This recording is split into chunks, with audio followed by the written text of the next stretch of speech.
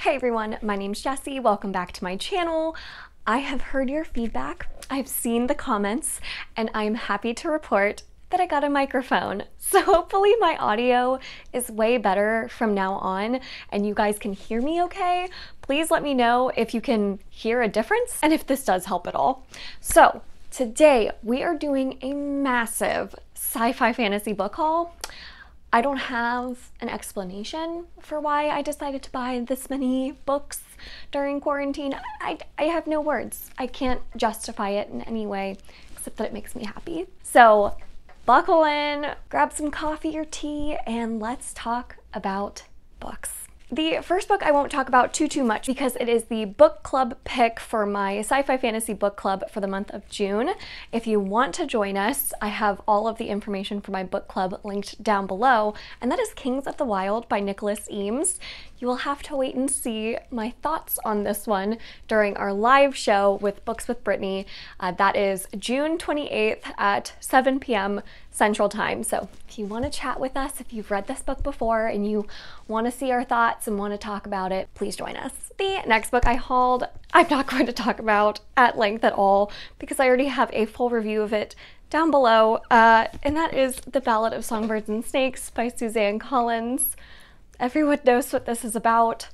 If you want to know my thoughts, check out that review. This was not it. This was not it for me. I'm sorry, you guys. The next couple of books are all of the sci-fi books that I've gotten. So the first being The Gone World by Tom Sweterlich. I have not heard anyone talk about this, but I don't know how I found it on Goodreads. The blurb for it said that it was Inception meets True Detective, which season 1 of True Detective, if you have not watched that show, season 1 is unbelievable. Season 2, don't worry about watching that one, but season 1, so good. And then Inception, great movie, so I was immediately intrigued. And then you've got people saying it is a mind-blowing fusion of science fiction, thriller, existential horror, and apocalyptic fiction. What is this book? And then Blake Crouch blurbed it on the front and said, "I promise you have never read a story like this." Okay, well, we will see, Blake Crouch. We will see. The next one I feel like is the quintessential sci-fi series that I just really need to get to because everyone seems to really enjoy it, and that is Leviathan Wakes by James S.A. Corey. I want to make sure you can see his name okay. I know it's pretty small on this cover. James S.A. Corey. There you go. So teeny. This is the first book in the Expanse series, and I've just heard really good things. I know that there's a TV show based on this series, so I'm really excited to get to it. I have been really enjoying sci-fi recently, and I just read my first space opera, A Memory Called Empire, and really loved it, so I'm really excited to get around to this. The next book I have is All Systems Red by Martha Wells. This is the first in a series of novellas about this character called Murderbot who was built to destroy people, and instead he just wants to kick back on the couch and drink beers or something. I don't know. Everyone seems to love this series, and everyone talks about how funny and witty Murderbot is as a character. I love that trope of like these powerful beings not wanting to bother and just wanting to like live life and relax. So I'm really excited to read these, and they're super teeny, so I feel like I can get through this really quickly, and that I'm really going to enjoy the character of Murderbot. The next book I have is Wild Seed by Octavia Butler. Octavia Butler, if you haven't heard of her, I think she's the quintessential sci-fi author, one of the most iconic sci-fi authors out there. Wild Seed is apparently about these two conflicting powerful entities. They're kind of like opposing forces in the world, and they kind of collide and clash and have to come together, I think. It sounded so intriguing. It says that there's this ancient spirit with boundless powers named Doro who possesses humans, killing without remorse as he jumps from body to body to sustain his own life. He fears no one until he meets Anyanwu. Anyanwu is an entity like Doro and yet different. She can heal with a bite and transform her own body, mending injuries and reversing aging. No one poses a true threat to Anyanwu until she meets Doro. So I just think this sounds really, really cool. And I really want to get around to reading Octavia Butler. So I felt like this was a good place to start, but definitely won't be my last Octavia Butler book. So let me know which one your favorite is down in the comments below so I know which one to pick up after this. And then the last kind of sci-fi-y book that I got was More Than This by Patrick Ness. I read the Chaos Walking trilogy and was obsessed with it, you guys. It is such an underrated series. It's right there. The Knife of Never Letting Go is the first one. It's so good. Please, please pick it up. It's super weird and the writing style is very different, but I promise it's such a good series. So underrated. So I was really excited to pick up something else by Patrick Ness, and this little cover is so cute and clever. This one sounded really interesting because it sounds like it's more of like a contemporary with a sci-fi twist. It says it's about this boy named Seth who drowns desperate and alone, but then he wakes and he's alive.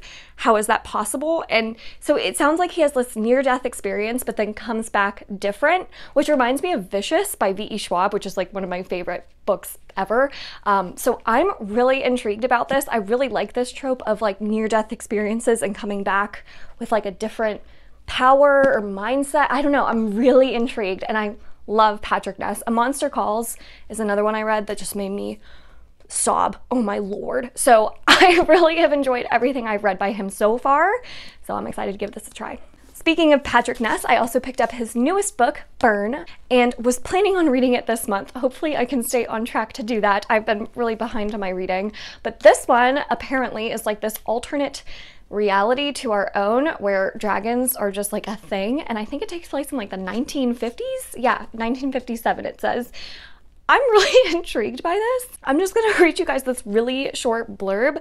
On a cold Sunday evening in early 1957, the very day, in fact, that Dwight David Eisenhower took the oath of office for the second time as president, Sarah Dewhurst waited with her father in the parking lot of the Chevron gas station for the dragon he'd hired to help on the farm. What?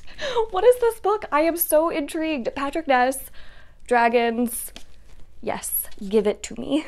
The next book I have was so kindly sent to me by the author, and thank you so much, Erin, for sending me this. It is Sunborn Rising by Erin Safronoff. So this book is the first, I believe, in a series that is a fantasy series. And what's so special about this book is it has a ton of full color illustrations throughout the entire book. Like, look at this art, you guys. Oh, it is stunning. This is one of the most beautiful books I own. It is gorgeous. I'm gonna read to you guys what this one is about. It's about Bara, a young, willful Lisselspur, finds her late father's hidden journal and reads about the old world and the mysterious plague her father believed destroyed it. He wrote that he warned the elders. He urged them to take action. Those were his last words. Together with her two best friends, Bara will explore every bark, wood, and leaf of the great forest to relight her world and complete her father's story, even if she has to travel beneath the fall. So intriguing. I can't wait to read this book. He even sent me all these adorable little stickers and a bookmark. And look how cute this character is. I believe this is the main character, Bara. I am obsessed with that character design, so I'm really, really looking forward to reading this. Not only is it beautifully illustrated, it also has a book trailer and an entire soundtrack that was composed for this book.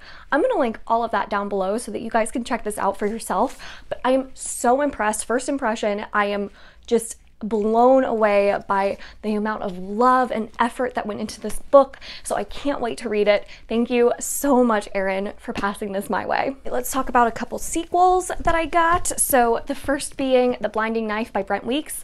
I loved The Black Prism by Brent Weeks. It is definitely one of my favorite fantasies that I've read so far.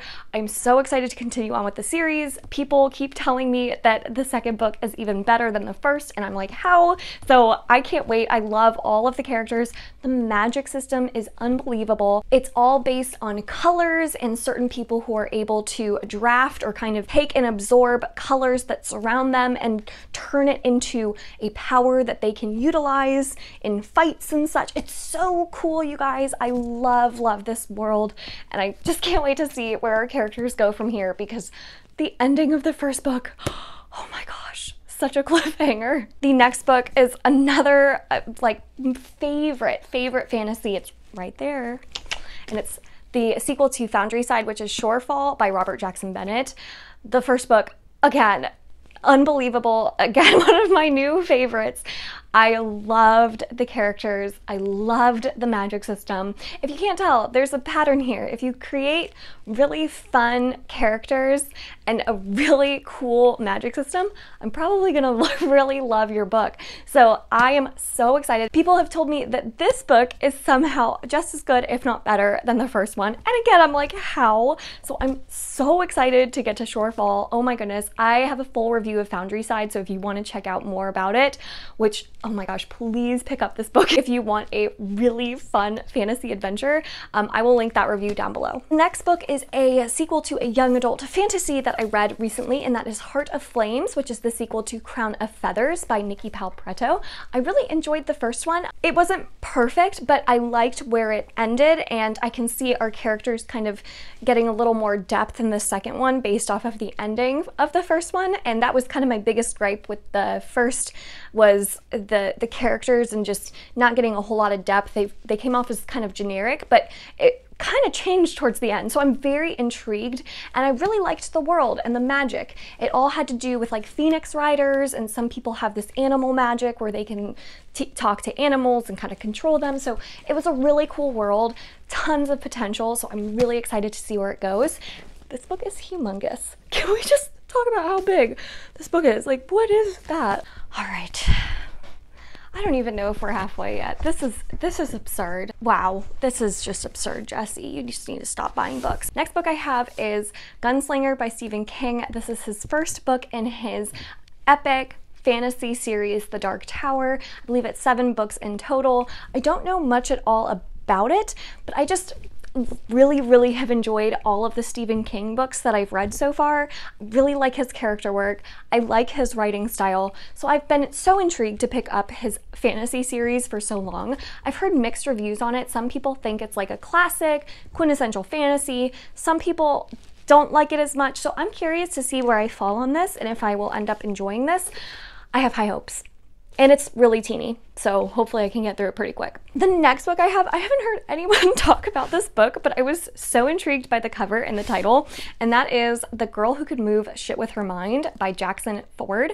Look at this cover with all of like the random shit flying around on it. I love that.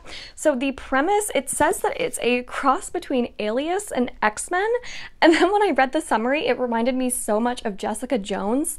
So all of those things combined, I'm so intrigued. It says that Tegan Frost is having a hard time keeping it together. Sure, she's got telekinetic powers, a skill that the government is all too happy to make use of, sending her on secret break-in missions that no ordinary human could carry out. But all she really wants to do is kick back, have a beer, and pretend she's normal for once. So I just, again, like kind of with Murderbot, I really like these reluctant, powerful people or beings that just really just want to have a normal life and can't, and I love that. So I'm really excited for this one, and hopefully I enjoy it, because again, I don't see anyone talking about this, so it would be fun to find like a hidden gem on the booktube community. The next book I have, I'm finally doing it. I'm finally reading N.K. Jemisin's The Fifth Season. I have heard amazing things about this book.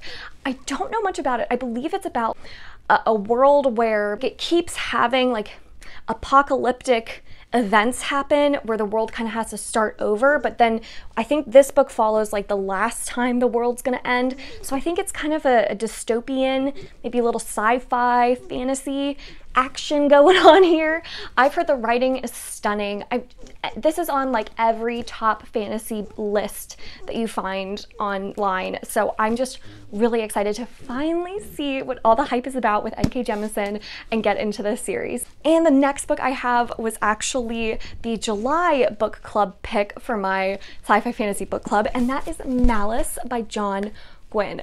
This is such a big book. I did not realize it was this large when Deshauna and I chose this book for the book club. So if you have been intimidated to pick up this series and have been putting it off because it's kind of intimidating, maybe this is the push you need to read it with the book club to finally get around to it, because I've heard amazing things about this series. It's just a little intimidating, so I'm really excited. I'm also a little hesitant because it's just so big, but I've heard amazing things, so I can't wait to get to it. And I really don't know too much about it. I just know that it's epic, adult, high fantasy, so count me in. I also have The Rage of Dragons by Evan Winter. Another one that I've heard amazing things about. This is Evan Winter's debut fantasy book, and it has incredible ratings and reviews out there. This is a military fantasy, so I don't know much about it. I believe it follows this world where 1 in 2,000 women have the power to call down dragons, and 1 in 100 men have like an unheard of like strength or are better in battle or something like that. So I'm really curious to see what all the hype is about with this one. And I believe the second book comes out next month. So if I really love it, I can just go ahead and read the next one. And then here is like a classic young adult fantasy that I never got around to reading, and that is The Demon King by Cinda Williams-Chima. This is the first book in the Seven Realms series, and I've heard so many people rave about Cinda Williams-Chima's writing, so I'm really excited to finally be getting around to this like classic young adult fantasy series. It's pretty old at this point, and there's even like a spin-off series now, but at least if I enjoy it, I can just binge all of the books at once, so that's a plus to getting around to things really late. The next 3 books I got off of Book Depository because the UK editions of them are so stunning. These might be some of my favorite covers that I own in my collection. The first being another young adult fantasy that is Japanese inspired, and it is Shadow of the Fox by Julie Kagawa. Anything Japanese inspired, I'm going to automatically pick up, because if you didn't know, I've mentioned this in a couple of videos, but I used to live in Japan for 7 years and I loved it. That was like the best experience of my entire life. I would go back in a heartbeat. So anything Japanese inspired is just like perfect for me. I love it. And this cover is the most stunning cover. I think it's beautiful. It just like speaks to my soul. It's so pretty. And I've heard amazing things about this series, so I can't wait to get to it. I also got Assassin's Apprentice by Robin Hobb. I've heard a lot of mixed reviews on it. It's one of those series that pops up on all of the like top fantasy series of all time lists that you see online, so I feel like I just have to give it a chance. I've heard amazing things about Robin Hobb's writing.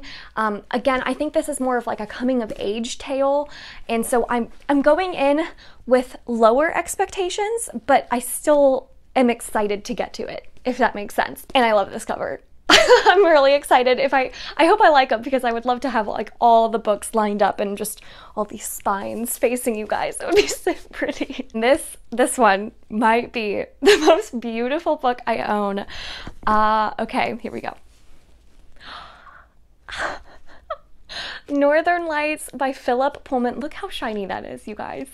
So I never read his Dark Materials growing up. That was just one that I never picked up. I don't know why, but I've heard amazing things. It's like classic middle grade fantasy that everyone reads and loves growing up. I've seen some of the HBO show that's based off of this series, and I really enjoyed it, but then I stopped watching it because I was like, no, I want to read the books before I continue on.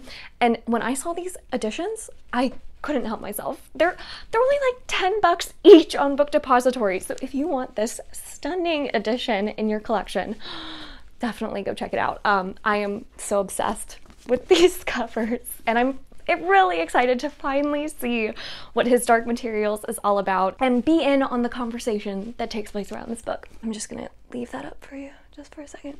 Oh, so pretty. Speaking of pretty books, so I recently read Uprooted by Naomi Novik, and I was about it. I really liked the writing. I thought it was really, really beautiful writing, but for some reason, just like the plot and kind of where the direction went for the plot and the characters and all that just didn't really connect with me. I didn't love it, but I've heard that her other standalone, Spinning Silver, is much better. A lot of people prefer Spinning Silver, and I got this edition off of Book Depository. It is so beautiful. Like, these books are so stunning. I just really love beautiful books. I believe this is kind of a fairy tale retelling of Rumpelstiltskin.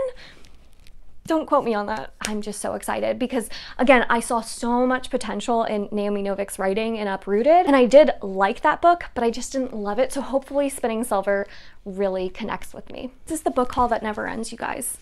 I'm overwhelmed. I need to stop buying books. Okay, so the next couple are, again, sequels. So I picked up Grey Sister and Holy Sister, the sequels to Red Sister by Mark Lawrence, because I did enjoy Red Sister. I didn't love it, but I see a lot of potential in it. So I'm really excited to continue on with the series. I just started Grey Sister and I'm already really enjoying it. So hopefully I love the rest of the series. Just these covers. Again, I just love beautiful books. Oh my god. I also got the sequel to The Blade Itself, which is Before They Are Hanged by Joe Abercrombie. The Blade Itself, I have a complicated relationship with because I read it a couple years ago and I didn't love it. I thought it was a little too character driven for me.